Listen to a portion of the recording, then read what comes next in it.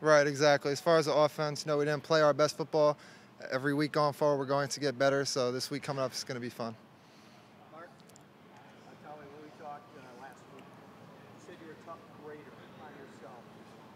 Can you grade yourself just from the way it felt out there? Maybe first half, second half, did you start to feel better? Second half was definitely better than the first half, for sure. I'm going to say C's. C's.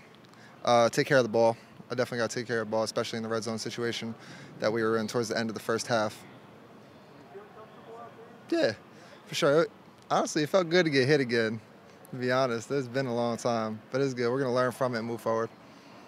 Steven? Is that what you told Dino after that hit in the fourth quarter? Yeah, I mean, you good? Yeah, I'm good. It felt good. Thinking back to that interception, you said you got to take better care of the ball. Is that just one bad decision? Is it like a little bit of a force because things were kind of stagnant? Yeah, a little bit of everything. I honestly don't remember very vividly. I have to go back and film and watch it. Kate? Tommy, after that first interception, saw Dino kind of having a conversation with you. What did he have to say in that moment? It's just conversations, just talking, making sure we're on the same page. At that point in time, we were not, but it's a learning curve. We learn from it to make sure we're better next week.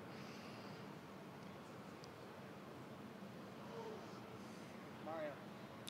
Being one of the leaders of the football team, what do you take away from a game like that? You shut out, the defense was outstanding. What do you guys take away from a performance like that today? Right, so as an offense, just got to get better, learn from it, watch the film, and even though we got the W, we could always be better in every position, everything that we do. So this week going into practice, we're going to get a lot better for sure. Not necessarily with the offense. I mean, what your defense was able to do time after time, you put them a short field and they come and get a fumble recovery. What's that like when you see that and to know that your defense kind of carried the weight today? Well, it's awesome. Our defense is awesome. They played that. You could see that. They scored 0 points. And, I mean, there's words can't explain how grateful we are to have them. Steven? Dino kind of touched on what they were doing defensively. And obviously, you didn't have a ton of film to go off. They're trying to take away some of the deeper stuff. So what did you see from them, and what was that process like of everyone maybe learning what they're trying to do and doing it in real time? Right, so being that we didn't have any film on them, we didn't know exactly what we were going to get. And what we thought we were going to get, we didn't get.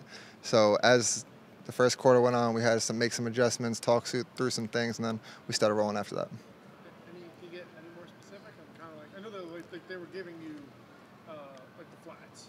I saw you're throwing more screens, and obviously the traditional stuff worked. But